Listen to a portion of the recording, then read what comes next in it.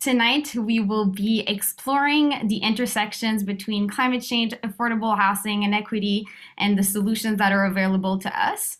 And I will start by, while I am sharing my screen, I will impolitely turn off my camera because my Wi-Fi is being a little bit difficult tonight, but I want you all to be able to hear me well. So just while I give the little introduction, I will stop my video. Amazing. So hopefully you can still hear me well. So welcome. Like I was mentioning, my name is Daphne. I am the Youth Engagement Coordinator at the Climate Reality Project Canada, and I am speaking today from Jojage, commonly known as Montreal, a site of meaning and exchange among Indigenous peoples.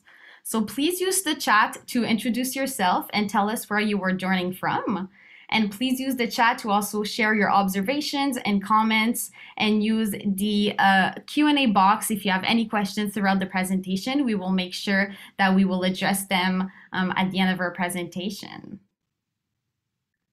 Amazing. So before starting, I'd like to give you a little bit more information about this week of action and our organization. So the Climate Reality Project Canada is an organization dedicated to catalyzing a global solution to the climate crisis by making urgent action a necessity across every level of society. So to tackle climate change, we focus on greenhouse gas emissions and on education and grassroots action as the solution. Our approach is therefore rooted in the empowerment of citizens, and we are dedicated to equipping them to be effective catalysts for change in their communities. As you may already know, this webinar is part of our Week of Action programming that is geared towards youth. So the Climate Reality Project Canada recognizes the importance that youth have on fighting the climate crisis, and that there is a unique opportunity for young people to reimagine their collective future, but also create the change that they seek. So this is why we wanted to address different climate issues that are important to youth throughout this week of action, but also shed light on the importance of the climate strike that is happening at the end of our week, with a variety of actions, activities, and opportunities to take action. So if you are interested in learning more about all of these events, we have a divestment zap that is happening tomorrow night at 7 p.m. with Banking on a Better Future. We have a panel where youth will actually talk about their climate concerns and what we can do to solve them on Thursday at 12 p.m. EDT. And finally, we have a fun poster prep session at night at 7 p.m. to collectively prepare our signs for the climate strike of September 24th. So I'll put all of the links in the chat if you wish to register or find more information about all of these opportunities. So if you would like also to get involved, so let me put all of that information in the chat for everyone to see where you can get involved for the Week of Action. But also, if you would like to get involved beyond this Week of Action, please head to the Climate Reality website to learn more about all of our various programs. So one of which is our global training of climate reality leaders, a worldwide community of over 37,000 climate reality leaders trained by Al Gore to lead change through compelling communication and impactful action. We also make impact at the municipal level through our network of community climate hubs.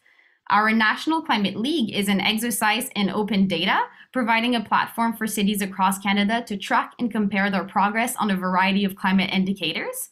And finally, we have our new Campus Core program, which provides students with a platform and guidance to lead effective climate action within their campus communities. Again, I'll put in the chat all of the resources that would be useful to know on how to get involved, and where you can find all of that information on our website.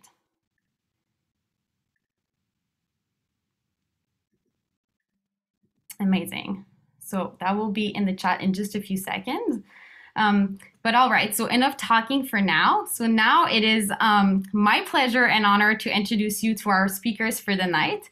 First, we will welcome our first speaker, Julieta Perucca. Julieta is an experienced researcher and human rights activist. She holds a law degree from Maastricht University, a degree in international and European law, and a degree in political science from the University of Ottawa. She has been expertly trained in the area of the right to housing, and as a deputy director of the SHIFT, she facilitates engagement with the SHIFT network. Julieta leads the work on housing and climate change for the SHIFT. Laurent Levesque is our second speaker of the night. Laurent is the executive director and co-founder of the L'Unité de travail pour l'implantation de logement étudiant, a nonprofit organization that has developed a unique model for affordable student housing in Canada. He is also president of the board of directors of Chantier de l'économie sociale. Thank you, Laurent, for being here tonight. So we'll start with Julieta. So welcome, Julieta. The floor is all yours. Amazing. Hi, everyone. Let me just quickly start my screen or share my screen. I also have to apologize because I'm a little bit fatigued from the election yesterday. And for us, it's been a really busy week of election stuff.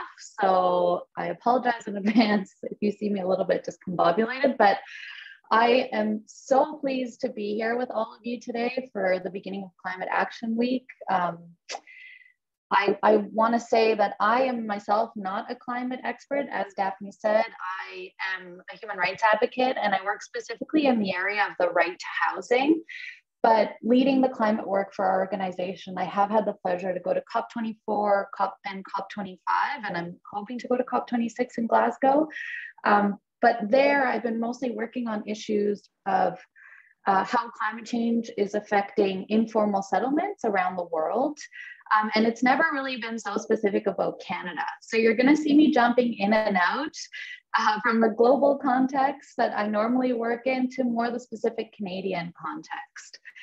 I think today I'm supposed to speak for about 30 minutes. Not sure I'll speak for the entire 30 minutes, but I'm going to quickly tell you a little bit about what the shift is and what we do as an organization. I'm going to talk a little bit about the right to housing and how that affects housing affordability. And then I'm going to talk to you a little bit about what is driving the housing crisis that I think all of us are experiencing.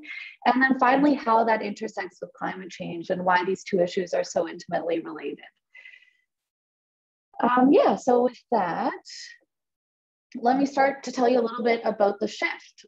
So the Shift is an international human rights organization, which is really at the intersection of housing, finance, and public policy. I co-founded the Shift with Leilani Farha, who is the former United Nations Special Rapporteur on the right to housing. And in that position, basically, she acted as a global watchdog for the right to housing. So her role was to travel around the world and kind of try to figure out what is affecting people's enjoyment of the right to housing and kind of what's leading or what's driving the global housing crisis currently. And I think in that role for both of us, so I worked with her when she was in that role, it became really clear to us that we kind of had abandoned the understanding of housing as a social good, as something that has really a function in our lives. It's a place that we call home. It's where we raise our families. It's where we prepare for school. We do our homework. It's where we make our meals. And now during the pandemic, you can imagine it's our gym, it's our home office. It's literally been so central to all of our lives. But we don't really understand it that way anymore. I think fundamentally what we understand housing is as a commodity, first and foremost. It's a place to leverage profit. It's a place to create wealth. It's really now a cornerstone of our economy. And I think, I don't know, all of a sudden now housing is understood as something akin to gold or oil, and definitely not something that's understood as a human right. But in this role, we kind of quickly also understood that there were some global forces that were driving our understanding of housing as a commodity, and that were affecting countries all over the world and making cities and communities unaffordable. They're driving up homelessness. They were increasing rates of evictions. So we felt that in order to respond adequately to the global forces that were driving the housing crisis, we also needed to be global in nature and act as kind of a platform to convene a diverse number of actors together in order to start working to fundamentally change our paradigm and understanding on how we view housing. I think when we were trying to figure out what the shift was going to look like, we actually did look at the Climate Reality Project and the way that the Climate Reality Project was structured, as it was really, really inspirational to us. So it does kind of feel pretty full circle for me to be speaking to all of you today. So I'm really excited, and I feel it's such a privilege to be here with you. So I think I wanted to kind of give you guys an understanding of what the right to housing is, and how that leads to affordability. So we never talk about housing affordability alone, because housing affordability is just a symptom of a housing system that's not working and that's not human rights compliant. So very simply, the right to housing means the right to live in peace, security, and dignity. So it's a very simple measure to figure out whether the right to housing is being enjoyed. And I mean, just to give you kind of a description of what that looks like is, if you're living in homelessness and you have no place to go to the toilet or to shower, obviously your ability to live in dignity is greatly affected, and therefore you are currently experiencing a human rights violation. If you are living in a place and you're constantly in fear of being evicted or being rent evicted, you're not able to live in security, and therefore your right to housing is severely affected. So those are just some quick examples to make you understand what the right to housing is. According to international human rights law standards, there are 7 characteristics of the right to housing, which I've laid out here in the slide. I'm just going to talk about affordability because it's kind of what's central to our discussion today. So in order for the right to housing to be realized, it needs to be affordable, of course. So if we're spending 90% of our income towards our housing costs, and we no longer have the ability to pay for food, pay for our daycare costs, pay for our school costs, then obviously we're not living in affordable housing. Julieta, I'm so sorry. I'm just seeing some comments that some have some difficulties to hear you, that your voice is a little bit garbled. I don't know if there's anything that can be done on that end, but yeah, we're just having a little bit of difficulty to hear you. Let me see if I disconnect my headphones, if it works. Okay, great. Yeah, let's try that. Thank you. Let's try it. I might have to stop sharing my screen for a sec. That sounds actually a lot better now. I don't know. It is? Yeah, okay. On my end it is. Great. Let me keep going. Yeah, is that good? Now you can see the presentation again? Okay. That's perfect. Thank you very much. No problem. Thanks for telling me. And I'm sorry, I can't see the chat because I have the presentation going. But okay, so I was just going into what affordability means. So normally what we define as affordable is what is affordable for the household income. Normally how governments define affordability is what the market can bear as affordable. So you can see what a huge discrepancy that is. So in the Canadian context, a lot of governments define affordability as 80% of market rent, which you can imagine in a city like Toronto is not at all affordable to what most people are actually earning. Normally we define affordability as 30% of household income. And I mean, that's kind of a loose figure. So what we say normally is 30% is kind of a good benchmark, but you can imagine if maybe you're spending 50% of your household income on your housing costs, but you have the ability to eat because you live close to your aunt or your parents or whatever, you have the ability to eat 3 or 4 nights out of the week there, then your food costs will be less. So that goes into your housing costs. So there's a bit of a kind of a flexibility about what housing affordability means. But what's not flexible is that affordability has to be defined by your own household income and not what the market dictates as affordable. So that's just to give you kind of a sense of the definition of what we mean by affordability according to the human rights framework. I think what's really valuable about the right to housing, and I'll get into this more when we're talking about the climate change intersection, is that the right to housing and the human rights framework is also a form of governance.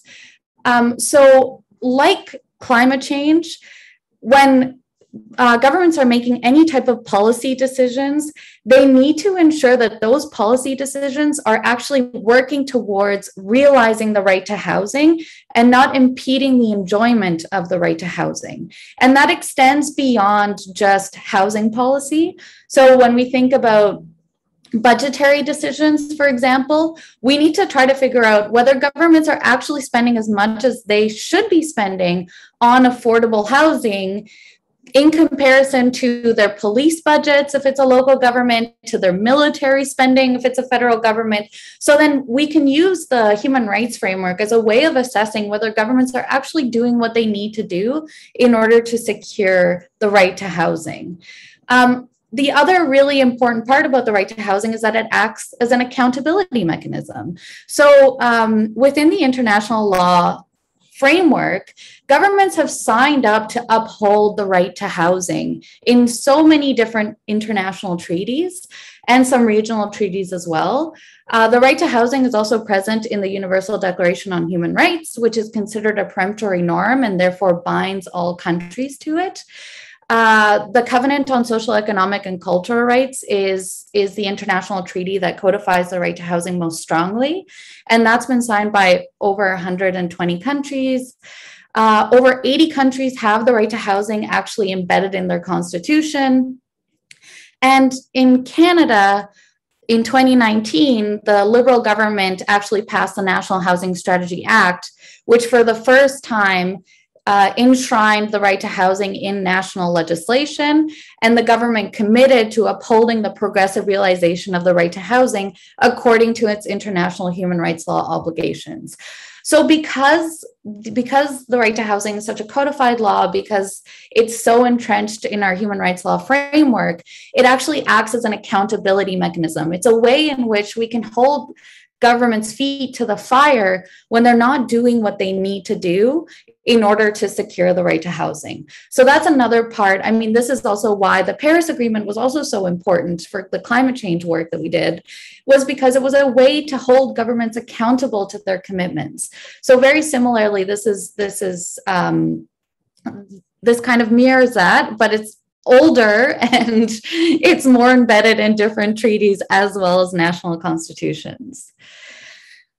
So before we get into the intersection between climate change, I think we really need to understand what's driving our housing crisis and what's really causing this huge issue of housing unaffordability, not only in Canada, but really around the world. So as I said, housing is really not treated as a social good anymore. It's treated as a commodity. Governments in that vein have really stepped away from housing. They don't see themselves as housing providers anymore. And they've really allowed private actors to take over housing supply, kind of on the basis, or maybe if we give them full credit, they might have done this on the understanding that the housing market, when led by private actors, would respond to basic supply and demand economics, meaning that private actors would be keen on creating housing for low-income families if it's felt that there's demand within low-income families. Sorry, everyone. It's the perils of working from home. But of course, housing does not respond to classic economic ideas of supply and demand. And housing prices, high housing prices, are not at all a result of supply shortages, even if that's what has been said over and over again in the last election period. Supply shortages are not actually affecting high housing prices. During the pandemic, we've had the slowest population growth since World War I, and we've had the most number of houses built in more than a decade. And despite this, housing prices in the last year went up 27%. And this is really just a longer trend, because since 2000, prices have gone up 160%. And with it has housing supply. So housing supply has kept up pace because the prices have gone up. And really, new housing has actually exceeded household growth for most of the 21st century. And we currently have quite a big stock of vacancy rates, even though that's not often what we see reflected in our rental markets. So we have enough housing supply. We're creating a lot of housing as it stands, but we still have 250,000 people in Canada living in homelessness every year. It's 500,000 people in the United States. In Canada, we still have 1.6 million people who are living in core housing need. So how can the current level of affordability be tolerated, putting so many renters and seniors and young people at risk? I think in order to understand this discrepancy and what's going on, why we have this housing crisis and this unaffordability crisis, we need to understand that it's not really domestic factors that are necessarily affecting our housing prices and our ability to live in affordable housing. Global real estate, so real estate worldwide, accounts for 217 trillion US dollars. And residential real estate itself, so our homes where we live, comprise of $163 trillion, which represents more than twice of the world's total GDP. So we have banks, pensions, hedge funds, private equity firms, real estate investment trusts who are seeking out housing as a safe haven to park excess capital. And they're often benefiting from favorable tax rates and a lack of transparency that is actually being provided by our governments. So the influx of capital then increases housing prices in so many cities to the level that most residents can't afford. And it's not at all commensurate with our household income levels. Instead, it's actually being driven by demand for housing assets among investors and the investor class. So when housing prices skyrocket, low and middle income residents are often forced out of communities because of either high rents or mortgage costs. We have seen a huge problem in the youth population all over the world, in places like Italy, for example, where youth or people aged between 20 and 35 aren't able to leave their parents' homes for a new home. And this is happening in Italy and Spain and so many places, and it's not necessarily driven by cultural norms, it's also driven by housing prices. I think one of the things that's central to the housing crisis now is that our governments have favored the interests of financial institutions and have favored economic interests over the needs of those who are struggling to afford a home. So it's a pretty critical situation, and it's now made even more critical and more urgent when we look at how it intersects with climate change. We often say in our work that climate change and access to adequate housing are the two most pressing issues that are facing our society today. And I think, unfortunately, these conversations and these two issues run on parallel courses, and they're never actually fully integrated. And they need to be, because they're fundamentally linked. I think to begin with, there's the first very practical fact that natural disasters are disproportionately impacting those living in housing vulnerability, particularly those living in informal settlements, encampments, and in homelessness. But then you can also think about how those living in unaffordability who have not been able to pay for high heating costs or for air conditioning. I think even in this last summer, in the last couple of months, we saw the amount of people in Canada that died from overheating because their apartments were not fit to tolerate the amount of heat that they were living in. And what happened in Canada is happening all over the world. We also see it often every winter. And the more dramatic the winters become, particularly places like Europe that are now getting winters that are more and more extreme, we see people living in homelessness that are dying because they're just not prepared to deal with the extreme weather, and because they're not able to get into permanent affordable housing. We have flooding, hurricanes, tornadoes, and other extreme weather events that destroy temporary housing and informal settlements. We have rising sea levels that threaten millions of people living in informal settlements and on coastlines. And then those living in homelessness, as I said, are increasingly dying because of extreme cold or heat. The other issue around vulnerability that this creates is that these extreme weather patterns are also leading to higher levels of migration. So the Internal Displacement Monitoring Center estimates that 40.5 million new displacements took place in 2020 alone. And of these, 30.7 million were triggered by disasters. So migrants and refugees are some of the most prone to experiencing repeated and traumatizing human rights violations.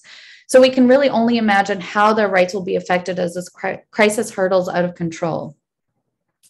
And as the housing market becomes harder and harder to access, governments are often less likely to provide housing for migrants and refugees because it creates a lot of tension and backlash between the domestic population.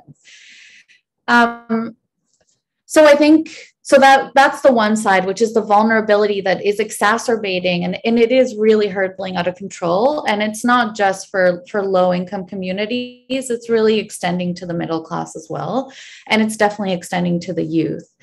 But then as governments are trying to deal with climate change through mitigation and adaptation measures, because there are no human rights oversight mechanisms to these mitigation adaptation measures, they often also lead to human rights violations.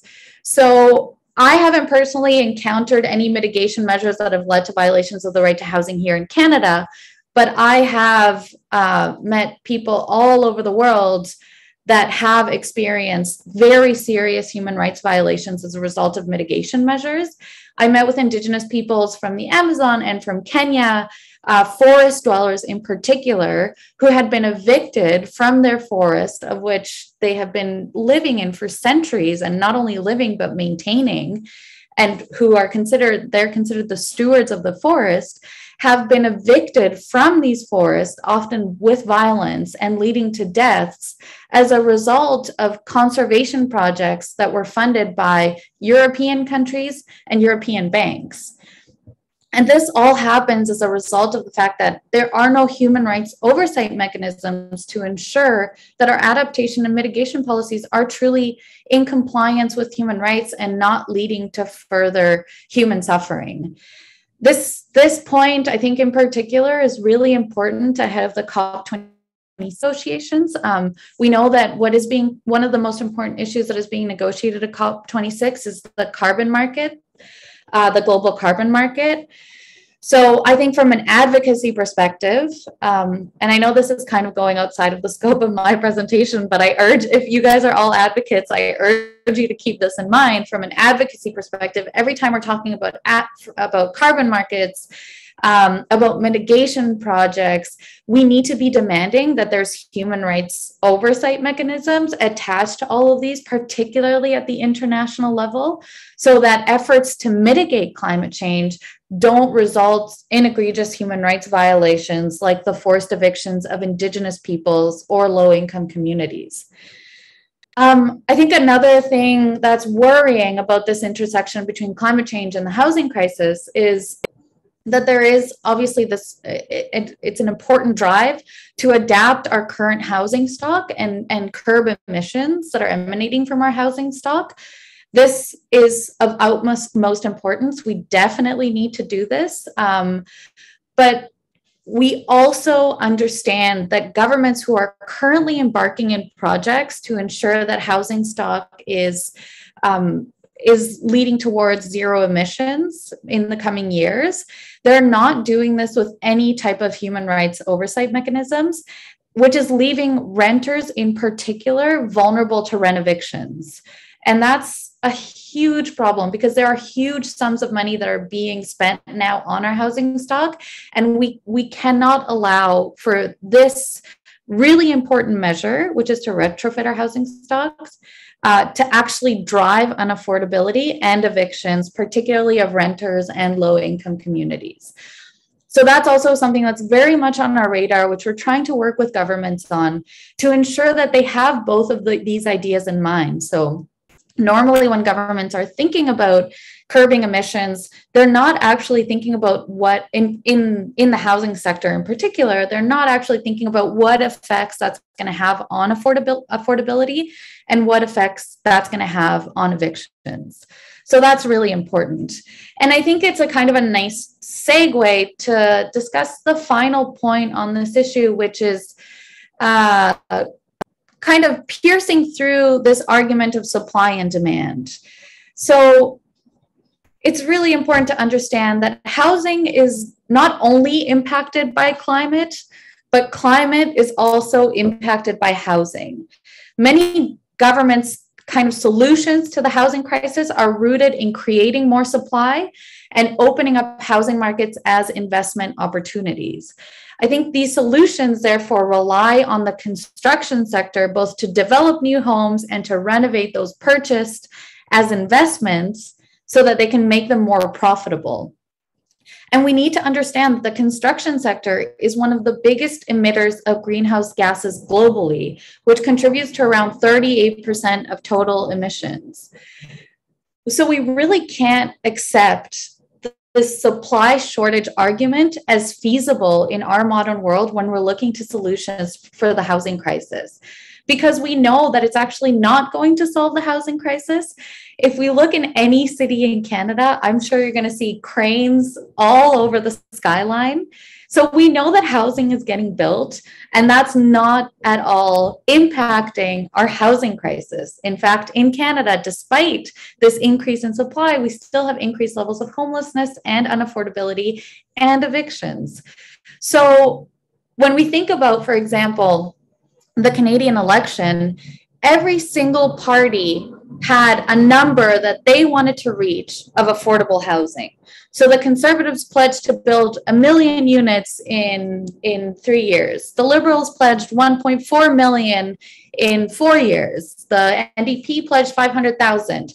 At no point did any of these parties talk about the impact of building that many units on their carbon emissions. And I don't know about you, I don't know about all of the people that are attending this discussion today, but I also never saw any media or any groups actually criticize the parties to say, we cannot build our way out of the housing crisis if we are to stick to the commitments that we've made under the Paris Agreement.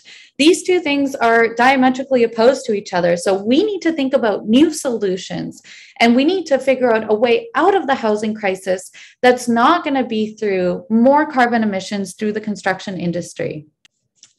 And I can't really stress this point enough. I know that I am going to work really hard now with this new government to make them understand this intrinsic connection between making sure that we find solutions to the housing crisis and making sure that they are in compliance with our obligations under the Paris Agreement. And I just urge everybody to do the same. And that doesn't mean that we shouldn't be looking for solutions to the housing crisis. We definitely should be. They just shouldn't be through more construction. I think just to highlight this point, the International Energy Agency has said that carbon emissions need to fall by 50% by 2030, which would equate to around a 6% fall of emissions globally. So this is, I mean, imagine if we need to actually be cutting emissions in the construction sector, we cannot afford to build more homes to build our way out of the housing crisis. So these two issues are intrinsically linked. As I've said, I don't think they're explored enough as much as they should be.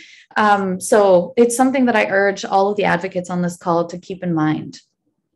And then I think one of the last things that I will say kind of around this intersection, and I don't have an answer to this, I'm just putting this out there as well because I know that there are advocates on this call, which is to say that we need to talk about global finance. The climate change movement has been fairly successful at urging sovereign funds, pension funds, et cetera, to divest from oil and gas and reinvest in green energy and be very cognizant about where they're investing their money. And I think that this is an incredible solution, and I think it's key to ensuring that investments are part of the solution for climate change and not a continuing part of the problem. This is something that we're trying to emulate in the housing world as well. But one of the things that's becoming clear is as people are divesting, there's more floating capital in the world that's finding its way into our real estate markets. So I guess my question in this, and I do hope we can have a discussion about this at the end of the call, is really how can we make sure that money that is being divested from dirty investments isn't just ending up in our housing markets and fueling unaffordability? And what role do our governments have to play in that? Yeah, so I think I'm just going to conclude by saying that I think we can probably get into some more detailed solutions around our discussion. And I think my esteemed co-panelist is going to have some very concrete solutions about housing affordability, which I really look forward to hearing.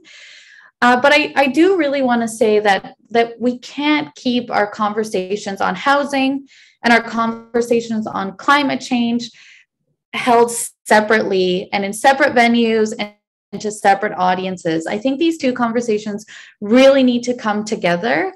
And I think when we recognize the interdependence between environmental and social sustainability, it allows us to really understand that everyone must be included. And especially if we're going to ensure a just transition, I think that if we fail to meet our climate targets, it is going to be those living in homelessness, those unable to secure affordable and permanent housing, those living in tent cities or informal settlements that are going to pay the biggest price for our failure. And I think conversely, we know that without human rights oversight, government policy in the area of climate change may act as a driver of the housing crisis. It may fuel evictions and it may fuel housing affordability. And we can't let either of these two things happen. So I think with that, I just want to say I am really, really grateful to be able to be here and to discuss this with all of you today. And I'm so open to collaborating with all of you moving forward on the intersection of these two issues. Thanks, everyone.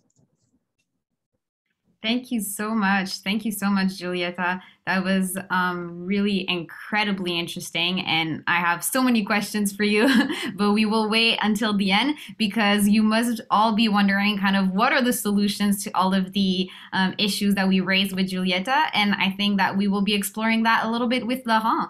Laurent will be able to, give us a little bit of more information on the solutions that are available to us. But again, thank you so much for your presentation. That was incredibly interesting. And don't worry for anyone that has questions. We will be taking them at the end of our presentation. So thank you. Thank you again. So Laurent, the floor is all yours. Thank you, Daphne.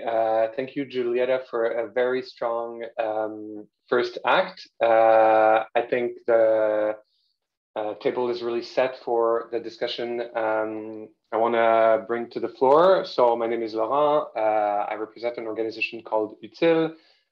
Funny story, if we had an English language acronym, it would be Student Housing Innovation and Facilitation Task Force, so the SHIFT. So I think we're very clearly on the same page here with the discussion we just had. I was initially planning to talk to you about building our way out of the housing crisis, but I've just been convinced that that's not a good solution. No, just kidding. I want to talk to you about non-market housing as, in my opinion, in my professional and personal and militant opinion, the best solution, if not the only one, to some of the issues we've just heard from. So when I think about non-market housing, I think about a solution that's at the intersection, as we just saw, of lots of different questions, both issues of climate justice, of right to housing, and also broadly other issues of social justice, such as quality of life, equity, and the like. So let me just start right off by talking about what I mean by non-market housing. So a lot of the, and I think Julieta also explained this pretty well, there's a lot of problems with what governments are currently calling affordable housing. A lot of that is defined by affordability compared to market values. And a lot of that is developed by for-profit developers for temporary affordability, which really changes nothing in the whole market. So I'm going to 100% agree with the fact that not only is the housing crisis not an issue of supply and demand, we believe the problem is the structure of the supply itself, which is entirely or almost entirely in Canada operated at a profit. And this means that even if, for example, you have an affordable condo, for example, which some developers will pretend to build, well, it can be affordable the first time it's sold, but then sold a year after for 100% markup, and then it's not affordable anymore. So non-market housing is permanently affordable housing. It does not have any of the for-profit incentives of traditional housing models and structures, and it essentially aims to operate a decommodification of housing. So we heard about how it's a problem that housing is treated more and more, and it's true that this is becoming a very preoccupying and global trend of seeing housing as a commodity, seeing a financialization of the housing market, big equity firms, big investment funds moving into residential assets, while non-market housing aims to really reverse that trend and also have assets that are protected from those trends and pressures and incentives in the future. I use the broad term of non-market housing because in practice it refers to lots of different diverse models of housing. I'm going to talk to you about a few of them in a few minutes. But it also banks on different forms, different ways of financing housing than the traditional for-profit model involves. And it also redistributes power differently than for-profit housing. So these are three things that I'm going to be unpacking with you in the next few minutes. But in summary, what we need to remember now is that non-market housing is affordable, yes, in perpetuity. It's also non-speculative, so it really removes the speculation, basically all the wrong incentives of capitalism from the housing market, and it can be democratic. It can redistribute power. So here are some models. This is something that's been existing obviously for a very long time, even before we saw the commodification that we're seeing right now happen. The most traditional model maybe that people will recognize is that of social housing. So social housing or public housing is one very traditional approach where the government finances and builds subsidized housing for typically very low income families. Housing cooperatives are another different model, sometimes subsidized, sometimes not, where people come together to own their home collectively. So they don't have a landlord, they are collectively organized as a co-op that is basically their own landlord. Housing nonprofits are similar models that come in different shapes and sizes, often will aim to meet the housing needs of a specific population, for example, low-income seniors or the like. And finally, you have community land trusts that remove the speculation from the land of a specific neighborhood, for example, or area, and will control the appreciation and value of the buildings that are built on top of them. So therefore, allowing other forms of housing to coexist with a non-speculative objective. There's another completely other side to decommodification of housing that is market regulation. I'm not going to get into that too much today, for one, because it's not my specialty or my profession. I'm an affordable housing developer, not a market regulator, but also for two, because there's much less levers for activists and citizens to act on that, aside from requiring that of governments. Definitely market regulation and fiscal policy and money policy are also deeply involved with the evolution of rents, market values, and the like, and so play into the deepening issues of commodification of housing. But there's another rabbit hole to jump into at a later time. So I'm going to talk to you now about one example of non-market housing. I chose the lazy option, and I chose to talk to you about the organization I run, which is called UTILE. So our work is to build affordable student housing. We operate throughout the province of Quebec. Basically, what we do is we build housing. I agreed with the fact that we don't need to build our way out of the housing crisis, but in our case, our goal is to provide student housing. So we need to increase the offering. And basically what we do is we replace condo projects, which is one of my greatest sources of pleasure. This year was going to be 13 stories of condo for-profit, expensive luxury apartments in front of Montreal's nicest urban park. We replaced that with 90 units of affordable student housing with more sustainable wood frame construction, lower carbon impact, better, obviously, quality of life for students than a lot of the slum-like conditions that they're forced to live in because of housing unaffordability.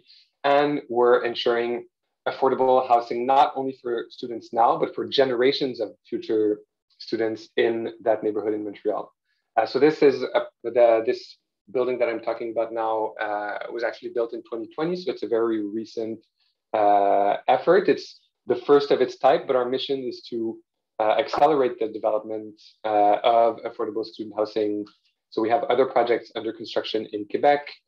This one is part of an eco neighborhood in Montreal, which this project is under construction. It's going to be 120 apartments with very, very high standards of environmental design.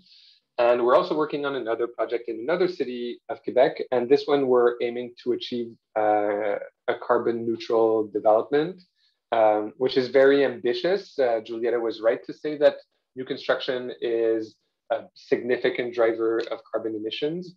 But as a nonprofit developer, we have the opportunity to pursue bold new strategies because we're not trying to increase our profits, we're trying to reduce our footprint. So I'll get back to those benefits in a few minutes. So that's just one example. The forms of affordable non-market housing differ widely. They're always very often adapted to their context. That's one of the beauty of the democratic component. You'll find indigenous housing providers developing culturally specific projects. There's a lot of them on the West Coast. You'll find rural projects that have a very different approach than more urban designs, and cooperative projects that are designed on community living will also have a different architectural form than other, for example, social housing projects, some of which have unfortunately favored cost control in the past. But all of these projects have to be financed somehow.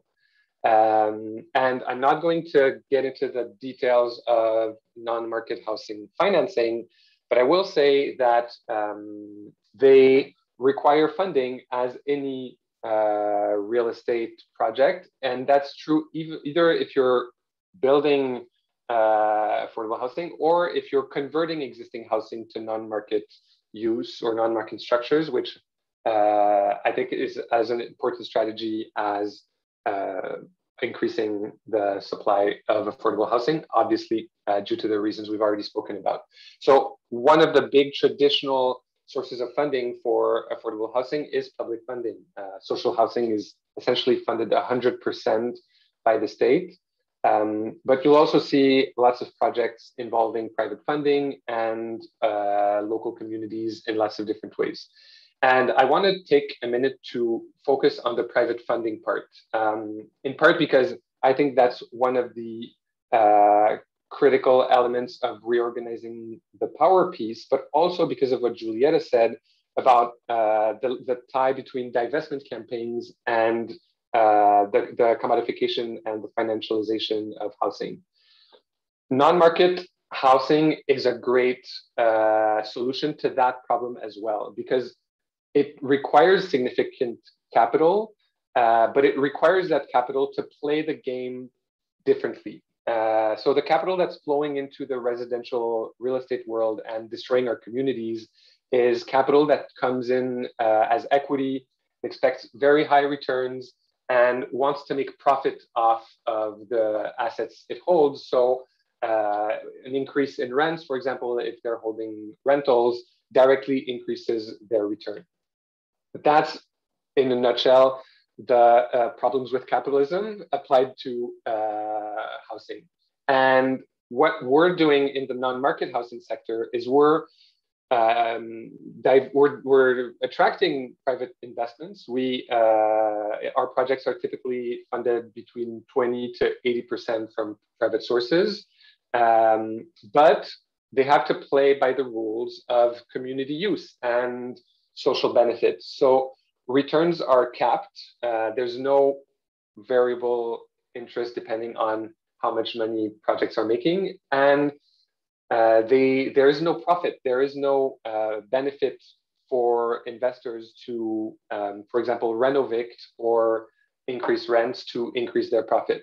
There's money that's borrowed from private investors, so it's debt, and they don't own the property. They're not shareholders. They're not speculating on the future value of the asset. They're simply lending some money to a non-market organization that holds the asset and operates it for social good. And this is critical. This is a critical piece. I hope I'm not boring you with the financial aspects, but this is very critical because that means that it is possible to divert some capital, and hopefully a growing amount of it, into social good through affordable housing, non-market housing, which is a capital intensive sector. And if you design your power and funding structures well, you won't repeat the same problems that you have of seeing Blackstone or huge private equity firms swooping in to essentially increase the market pressures on housing, whereas non-market housing aims to reduce them. Which leads me to talk about the question of power.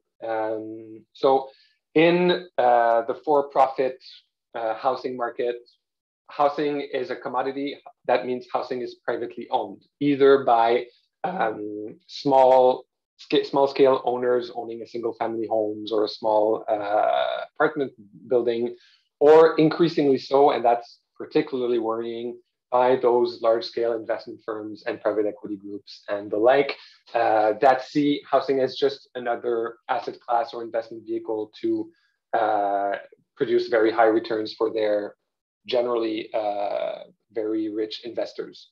In that environment, they hold all the power. So when you want to increase your returns, you renovate and you squeeze your tenants out because you have the power as the landlord.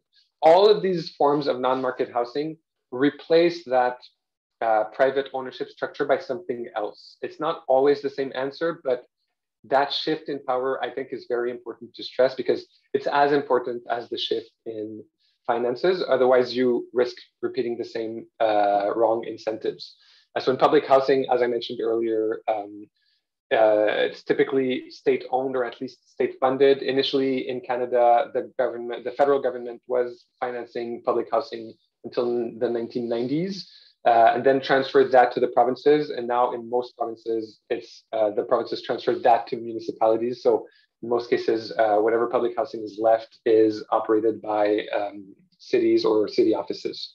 Cooperative housing, as I also mentioned earlier, is collectively owned by the tenants. So you never get renovated from a housing co-op because you are represented as an owner as much as a tenant.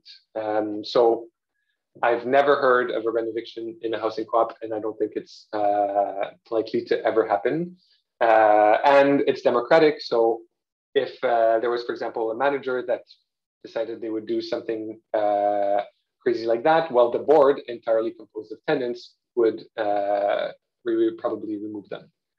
Another form is nonprofit housing, typically run by volunteers. This can be more diverse than housing co-ops, which are typically a more standard model.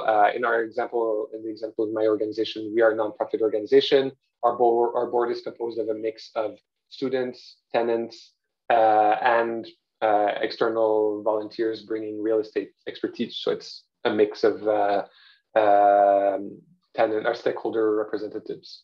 And finally, community land trusts typically are run by representatives of a wider neighborhood to ensure that land use in that trust is put to the maximum community benefit.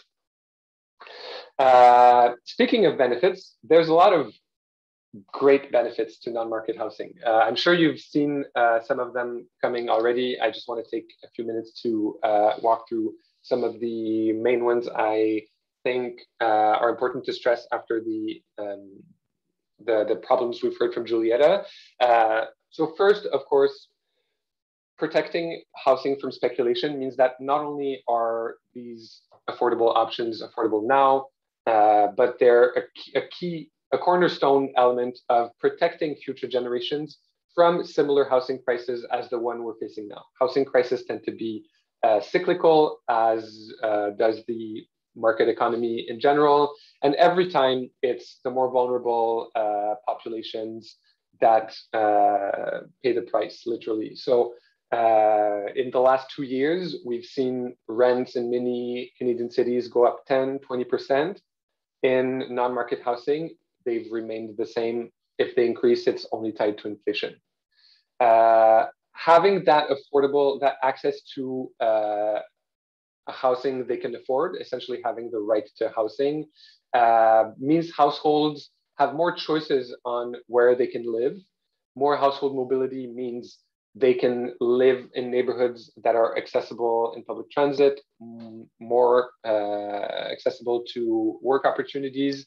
And you really avoid one of the worrying phenomenons we're seeing where gentrification drives lower income households outside of central neighborhoods and into less expensive, but more poorly serviced suburbs. And this in turn drives urban sprawl with very, very severe climate effects. Removing the profit incentives can also lead to higher quality urban developments.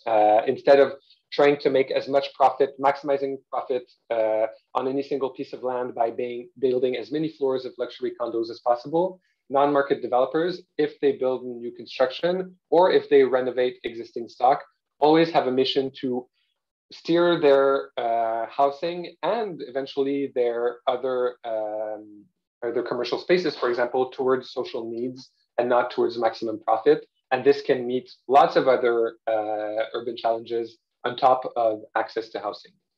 And finally, removing that short-term profit incentives that most construction developers have and replacing that with a more long-term stewardship approach to housing where non-market organizations hold their assets in perpetuity. The buildings we build or buy at UTILE are held as affordable housing for hundreds of years in the future, creates very interesting incentives for energy savings instead of just trying to reduce as much as possible the quality of the condos you're building and charging the highest price possible.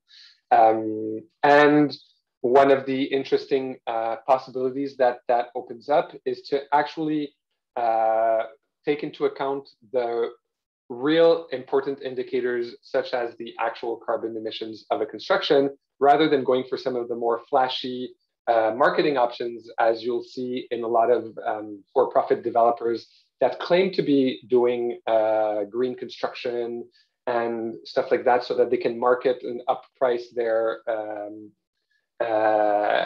new constructions to sensitive clients that want to know they're doing something good for the planet. And I think one very striking example of that is that the leading green building certification, LEED, does not take into account the construction materials you're using in your building. So whether you build wood frame construction, which is actually a carbon sink, or a concrete construction, which has huge carbon emissions, it doesn't change your points whether you're considered a green construction or not. And one of the reasons for that is that a lot of condo buyers prefer a concrete construction because they get better soundproofing and insulation.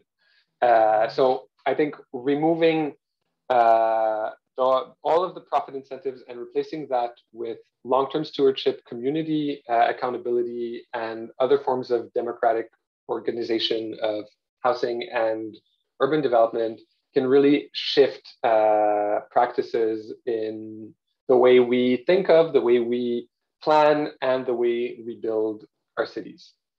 And if we achieve that type of scale, what would it look like? Well, I just wanted to give you one example from outside of Canada that I think is striking, and it's Vienna. So this is a photo that I chose because it has a lot of trees of one project, one neighborhood in Vienna, but it's not about this specific neighborhood. It's about the fact that in this city in Austria, over 60% of households live in non-market housing. They live in either public housing or cooperative housing, which each have about 30% of the market, leaving only 40% to private for-profit forms of home ownership, which I didn't have the time to pull out the numbers, but in Canada, we're talking about 99% of our real estate market being for-profit, and maybe 2% of our housing stock being non-market. This leads Vienna to be one of the cities in the world with the highest quality of life for its residents, often at the top of the charts. This publicly funded housing development leads to very intentional urban designs with many experimental green neighborhoods, some of them car-free. Every large construction in the past, because this is obviously a legacy of decades of work of significant public policy.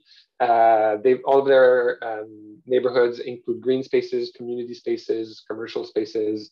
And basically this means that people from all walks of life, at all income levels, except the very rich, have access to an affordable, high quality apartment in Vienna. And I think that's one good example, I hope Julieta will agree, of an implementation of the right to housing.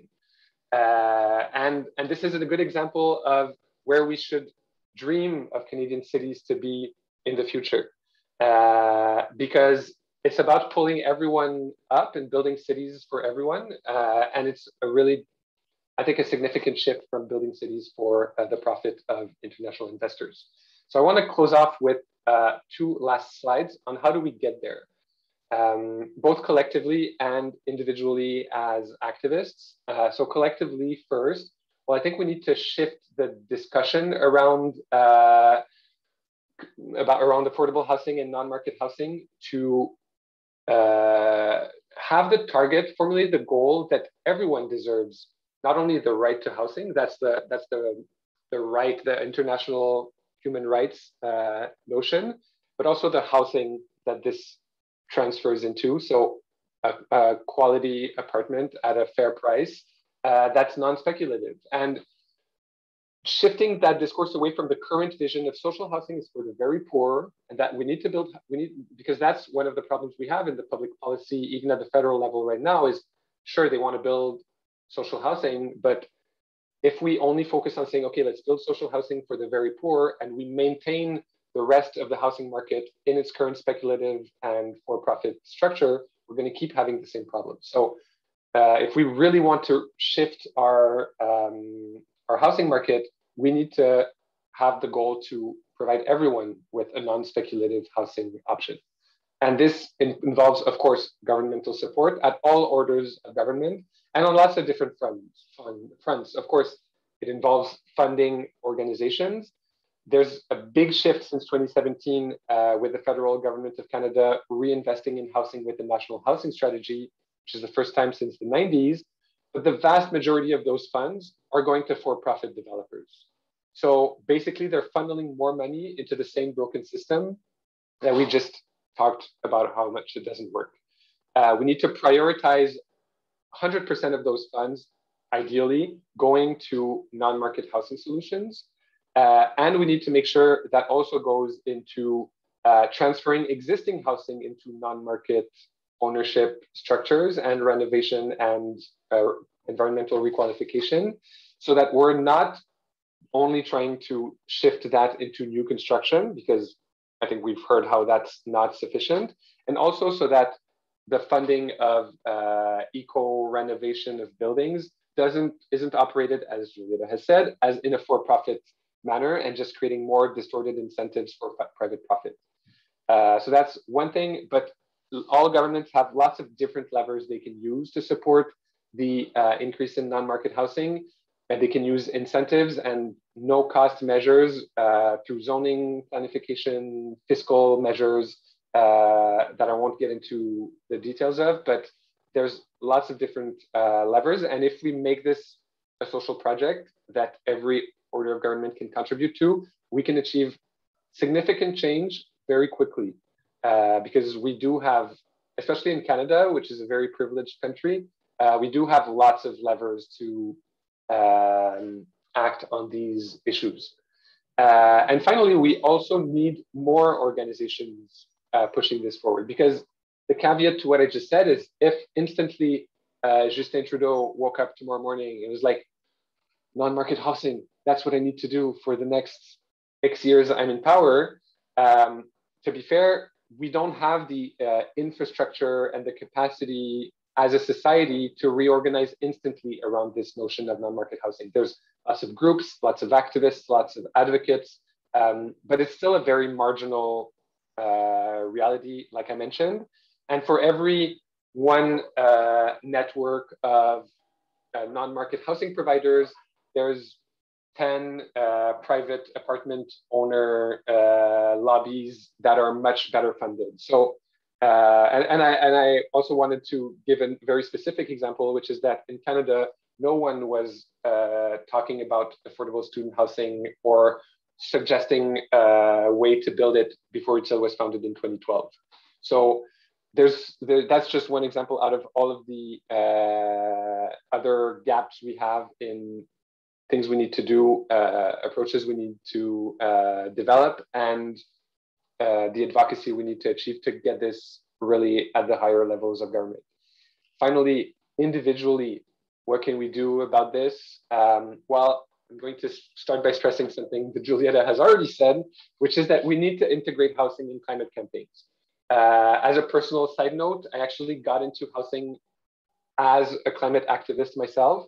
I went to study urban planning because I wanted to design more bike paths. And then when I realized how that housing is the bottom of the Maslow pyramid and basically connected to all of these other issues of social justice and climate justice, I moved away from bike paths and into non-market housing, and here I am today. So that's, I think, a very important message that I wanted to stress. And we need to work with existing social and housing advocacy groups because they are also unconnected from environmental advocacy, and that's another problem. We need to connect housing advocacy and environmental advocacy, but sometimes we also need to create new groups, create new organizations. And if you want to act on student housing, please do get in touch with my organization. We'll be happy to support you. And finally, we do need to advocate for public funding, but we can also get creative in terms of funding sources. For example, some of our housing projects are funded by student unions that actually do have a capacity to raise some funding. And we take that money and we leverage that with public and private investors to build affordable housing. So that was my quick overview of what I think are some of the solutions to the issues we've discussed. And I'm happy to say if people have some questions. Thank you so much, Laurent. That was, again, incredibly interesting, and really you were diving into topics that I find truly fascinating. So thank you for that. I am seeing a lot of questions in the chat. So first of all, maybe we could start, give you a little break and give you a chance to get a glass of water. And we can start maybe with Julieta, who was mentioning that she'll clarify the conversation on supply after your presentation. So Julieta, feel free to go ahead. For sure. And I want to thank Laurent. That was a really, really amazing presentation. I think it tied together really well in giving us such concrete solutions. I think as far as the issue of supply, I think what I wanted to stress is what we saw in the elections is all of the political parties suggesting that they were going to build supply without adequate regulation. So one of the things that's so important about what Laurent is saying is as a solution in non-market housing is that it would remain affordable in perpetuity, and it would remain affordable as a cornerstone of future generations being able to enjoy that housing.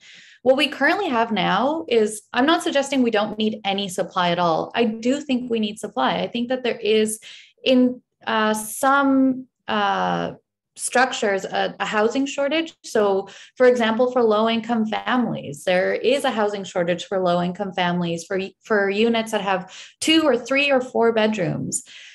But we can't just say that the government is going to build 1 million units without regulating what those units are going to look like, how many bedrooms they're going to have, and what income margin they're going to be for, and how long they're going to remain affordable.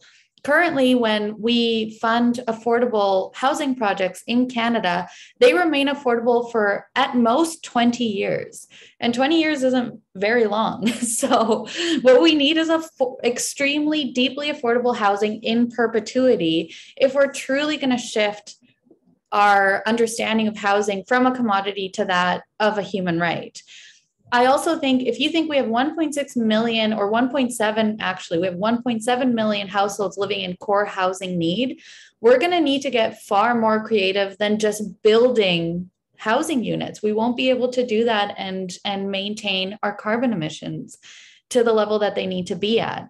What we need to do is get governments to audit our building structures, get governments to audit our residential housing market, get governments to audit our commercial markets, to understand what is available in the stock and what we can do in the most climate-friendly way possible. We have spoken to a lot of governments about building housing stock that is low in carbon emissions, and they all say the exact same thing. We can't afford it. We won't do it. We can't afford it. And that's a huge problem, if governments are going to build housing stock that's low emission, but that's only for middle to high income households, then we're not going to be able to solve the affordability crisis or the housing crisis or the homelessness crisis that we have in this country.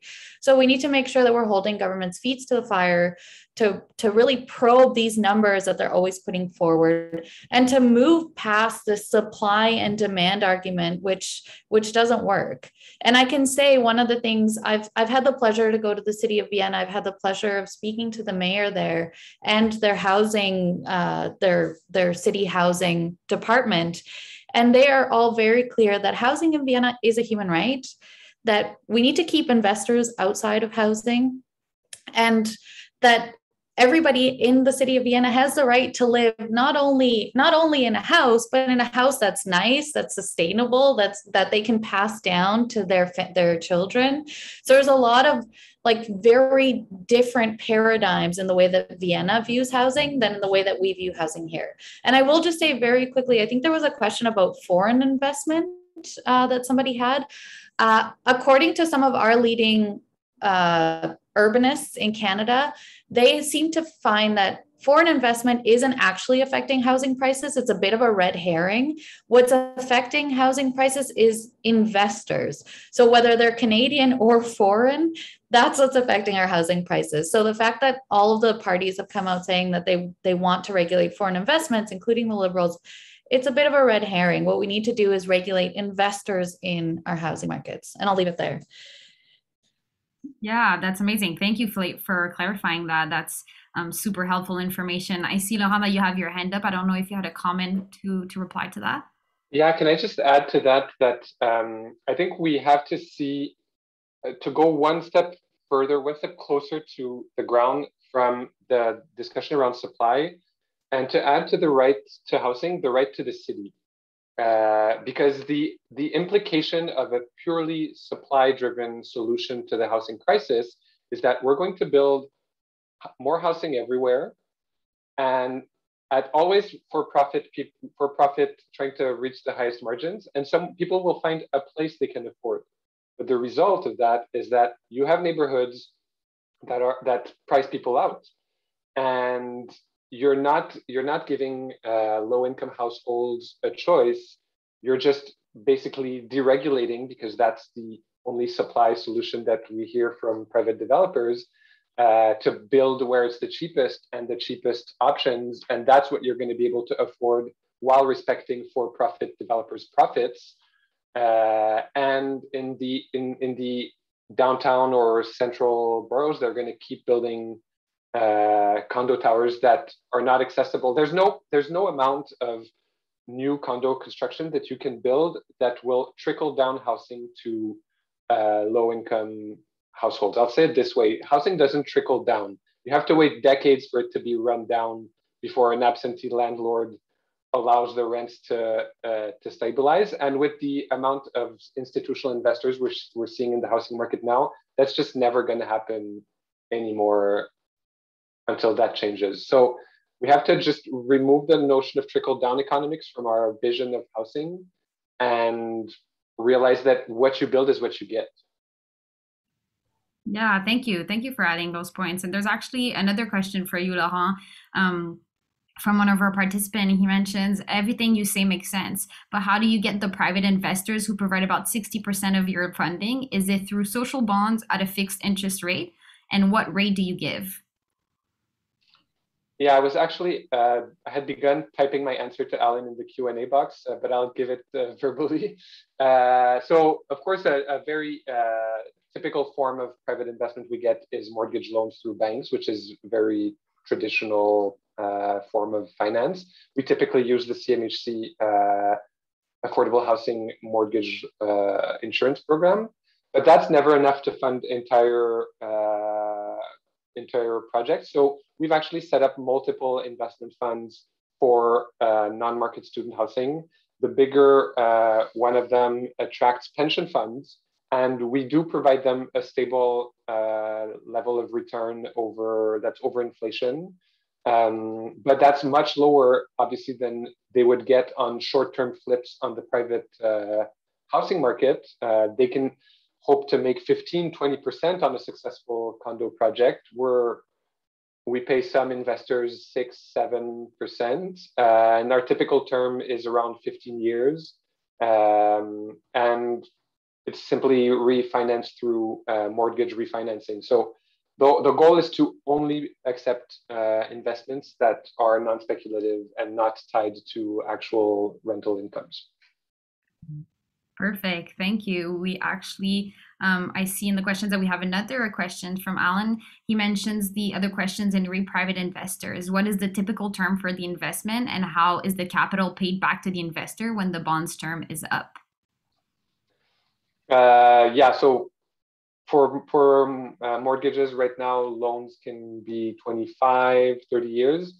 It's actually interesting because on the private market, increasing mortgage terms just bumps prices up, which is a significant problem. But in the non-market housing sector, it's actually really nice to have a longer mortgage because you can transfer that lower annual payment into lower rents directly. So we always take the longest mortgage terms we can, and otherwise our more mezzanine or patient capital partners are generally in for 15 years. Perfect. Thank you. And I think we'll end with our last question from Andrew, who's mentioning that Singapore is another good example of public housing and high quality units and quality of life. So how can we implement more public, co-op, and nonprofit units in Canada? Government regulations and getting people to change view from housing as an investment to a human right. So yeah, maybe Julieta, you can answer that one. I mean, that's something that we're banging our head against the wall. That answering that question is constantly on our minds. I think, one of the approaches that we're taking is, I know that a lot of local governments are really keen on re-entering the housing market and acting as housing providers. So I think in this country, what we need to overcome is a little bit the federalism and the federal structure of Canada. So I think part of the solution is in striking intergovernmental tables around housing and addressing the housing crisis. The federal government has adopted the National Housing Strategy Act. They've recognized that housing is a human right, but they haven't actually done as much as they need to do in ensuring that the provinces and the local governments know what that means And if they do know what that means, they're often not supported enough to actually be able to implement housing as a human right. So, for example, the city of Toronto has around now 9,000 people living in homelessness. And the government, by recognizing housing as a human right, they've also recognized that they need to urgently address homelessness and eliminate it. But they haven't actually worked with the city of Toronto to do that. So if the city of Toronto can't address homelessness, how is the federal government expected to meet its obligations? So that is going to be a huge issue, intergovernmental cooperation. And then I think really urging the federal government to regulate private actors in our housing sectors. The federal government currently gives tax breaks to real estate investment trusts. Real estate investment trusts, as Laurent said, they make their profits out of our rent. And they try to extract as much profit as possible from tenants. And they file for evictions at a higher rate than private landlords. They up rents at a higher rate than private landlords. And they're usually behind a lot of the rent evictions that are happening. So the federal government could reduce all or eliminate all tax incentives for real estate investment trusts that are currently working in Canada. And that would actually go a long way in trying to help address some of the unaffordability issues. So there's a lot of things that can be done, but I think it starts with really the federal government and then all orders of government understanding what it means to implement housing as a human right and what that means for them and the role that they have to play to secure public housing, to incentivize non-market housing options. I'll leave it there. Thank you so much. That, again, I'm repeating myself, but that was incredibly interesting. Thank you both for answering all of these amazing questions. Thank you to the participants for engaging in this important discussion. I think we'll end it there as it is getting a little bit late, but thank you everyone for participating. It was really interesting. And if you do want to keep up with kind of what's happening with our week of action, feel free to head to the Climate Reality website. But again, thank you. Any last words, Laurent and Julieta? No, I'll just say thank you for your work, everyone. And it was a pleasure being here. Thanks for the invitation. Ditto. Thank you so much. Amazing. Well, have a great night, everyone. Goodbye. Bye.